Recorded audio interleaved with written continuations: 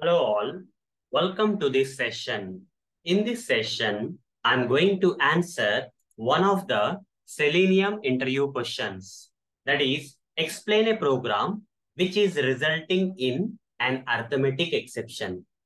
Let me answer with practical demonstration. If you write a Java program and if you try to divide a number by 0 in this Java program, you are going to get this runtime error known as arithmetic exception.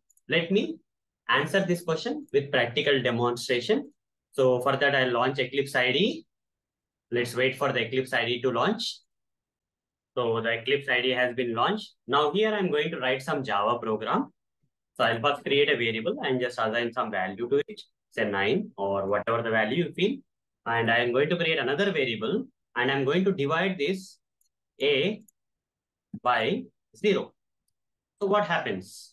You are not going to get any error here. You see, the program is not giving you any compiler error, but okay. So let me write some statements here, print statements, okay, followed by this division of number by 0. In mathematics also, you cannot divide a number by 0, right? So they say infinite and all. In Java, it's not possible, okay? When you try to divide a number by 0, automatically you're going to get a runtime error. While running this code, you are going to get an error known as arithmetic exception that I'm going to show you practically. So what's the problem with exception also, I'm going to tell you. So like this, I would like to print the values of A and B. So I'll run this. And at the line 8 itself, we are going to get a runtime error. At the line 8 itself, we are going to get a runtime error. That is an exception because of which the remaining code will not run. Okay. After this line 8, whatever the code that is there is not going to run. Let the program run.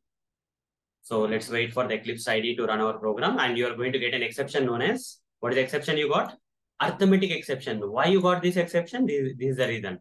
You are trying to divide a number by 0 because of which you got an arithmetic exception. And in which line you got the exception? In the 8th line you got the exception. Okay. So what about the other two lines of printing A and B?